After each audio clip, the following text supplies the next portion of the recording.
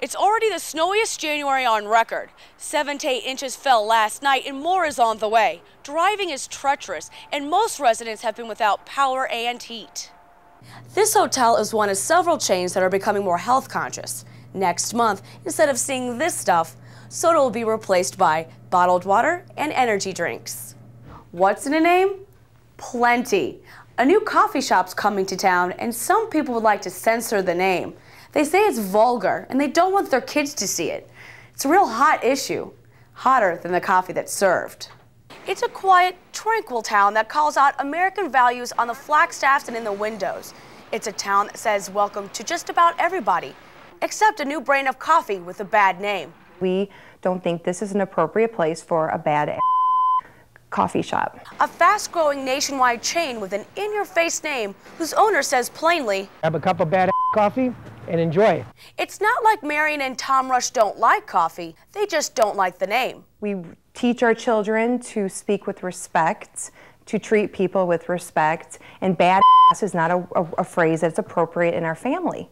The owner, Tony Leota, says in Hawaii, where the coffee comes from, the name is a tribute to the donkeys that haul the coffee up and down the mountainsides. But what about the provocative name?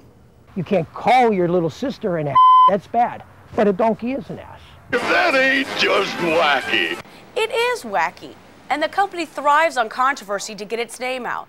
Local reaction is split. I don't think there's anything wrong with it. Bad is wrong. Bad is just simply wrong. The town of Antioch has already passed a resolution condemning the name. The owner says any publicity is good. As for the town of Antioch condemning the name, a spokesman says that's about all they can do. He's a former commodities trader who has a real knack for numbers. Mike Beister is taking those math skills to the classroom in hopes of spreading enthusiasm to students who often don't look fondly on the subject.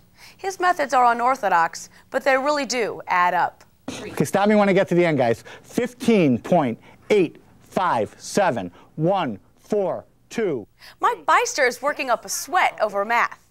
That equals 6.359. An Ivy League study clocked him as the fastest mathematical mind in the world. Everything I do is a shortcut. 1,169! Not a genius. All I could do is find patterns in everything. Beister is almost as fast as a calculator. Here, Mike's multiplying 356 by increasing digits. 356, 712, 106. He's figured sequences that identify days and dates from years past. January 7th, 1998, that was a Wednesday. I never have thought about doing math that way in my life. Neither have most people. Believe it or not, Mike got C's and D's in math from 5th grade on. Oh, he knew the answers. It just wasn't the way his teachers did it. Now we're taking a newer approach and we're seeing that math can be a lot of different ways. Every day he pushes his brain to get faster. It's not that important to multiply what 87 times 42 in your head, 3654. What is important is developing the certain skills. It was one of the deadliest attacks against the U.S. since the war began. Among the dead U.S. soldiers, U.S. and foreign contractors, and members of the Iraqi army. The troops had just sat down to lunch when a blast knocked soldiers out of their seats. Seconds later, amid the mayhem and shock, troops scrambled to help the wounded using lunch tables as stretchers. An Islamic militant group took responsibility for the assault just a month before elections in Iraq are set to take place. In all, 22 people were killed. Reacting to the attack, President Bush said the insurgents will be brought to justice and the cause for peace in Iraq will continue.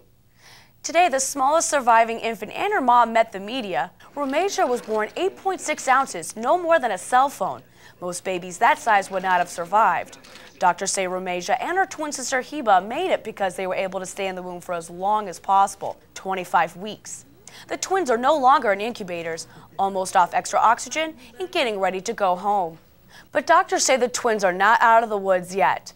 The attorney for convicted murderer Scott Peterson has issued a public plea for monetary donations. Last month, Peterson was convicted of killing his wife Lacey and their unborn baby. His lawyer Mark Garagos has set up a website seeking financial assistance for what he calls a continued search for the real killer. Garagos says the donations will only be used for investigators, not attorneys' fees. And a Michigan woman accused of trying to poison her husband and 13-year-old son appeared before a judge today. Mary Cannon is accused of giving them milkshakes with lethal doses of her prescription medication. The husband lapsed into a coma, and the son was also hospitalized. Both have since recovered. Pope John Paul II made a rare admission today that age and chronic illnesses are getting the better of him. In a Christmas message, he says he needs more help from God as he gets older. The 84-year-old pontiff has Parkinson's disease and cannot walk without help, but he still plans on celebrating midnight mass on Christmas. Wicked winter weather continues to wreak havoc in the Midwest. Up to 2 feet of snow has fallen across Indiana and Ohio. Driving is treacherous. Roads are filled with ice and snow. There have been numerous accidents and spinouts on the interstates. And with temperatures set to dip below zero, things could really get messy. The good news? A warm-up is forecast for the next week. The company that makes Cheerios and Yoplait yogurt now wants to help make a whole new you. General Mills is launching a major campaign to help Americans lose weight.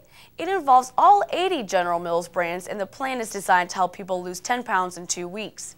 You can register on the company's website to find weight-whittling recipes and exercise regimens.